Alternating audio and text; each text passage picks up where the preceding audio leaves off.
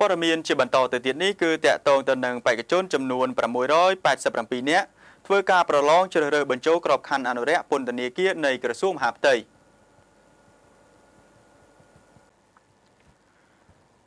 នៅវិទ្យាល័យ10មករាខេត្តសៀមរាបព្រឹកថ្ងៃអាទិត្យទី14មករាឆ្នាំ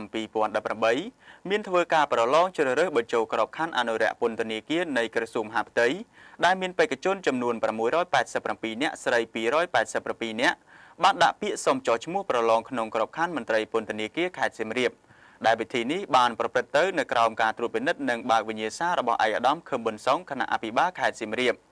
លោកសនសេរីវុធីនាយកទីចាត់ការស្ដីទីធនធានមនុស្សនៃរដ្ឋបាលសាខាខេត្តសៀមរាបបានឲ្យដឹងថាការដាក់ពាក្យប្រឡងបញ្ចូលក្របខ័ណ្ឌអនុរិយពន្ធនាគារនៃក្រសួងមហាផ្ទៃខេត្តសៀមរាប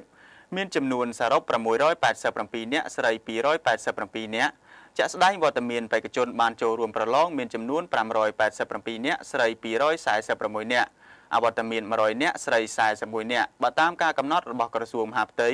ជ្រើសរើសអនុរិយពន្ធនាគារចំនួន30នាក់ស្រី6នាក់លោកក៏បានឲ្យដឹងផងដែរថាបេក្ខជនដាក់ពាក្យសុំធ្វើការប្រឡងជាសិស្សនិស្សិតក្នុងខេត្តសៀមរាបមានបន្ទប់ប្រឡងសរុបចំនួន28បន្ទប់ហើយវិញ្ញាសាប្រឡងផ្ដោតលើប្រធានបទចំណេះដឹងទូទៅគណិតវិទ្យាការសរសេរអត្ថបទឬលិខិតរដ្ឋបាលឯកឧត្តមខឹមប៊ុនសុងក៏បានផ្ដែផ្ដាំដល់ក្មួយៗដែលជាបេក្ខជនទាំងអស់ត្រូវខិតខំយកចិត្តទុកដាក់ឲ្យបានខ្ពស់ក្នុងពេលប្រឡងហើយត្រូវបញ្ចេញឲ្យអស់នៅសមត្ថភាពរបស់ខ្លួននៅចំណេះដឹងដែលបានសិក្សាកន្លងមករបស់ក្មួយៗព្រមទាំងត្រូវគោរពឲ្យបានល្អនៅបទបញ្ជាអង្គការវិន័យក្នុងពេលប្រឡងនិងស្ដាប់នៅការណែនាំរបស់គណៈមេប្រយោគឲ្យបានខ្ជាប់ខ្ជួន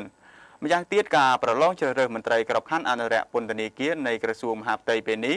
គឺជាការបំពេញនៅក្របខ័ណ្ឌមន្ត្រីអនុរិយពន្ធនាគាររបស់ក្រសួងមហាផ្ទៃ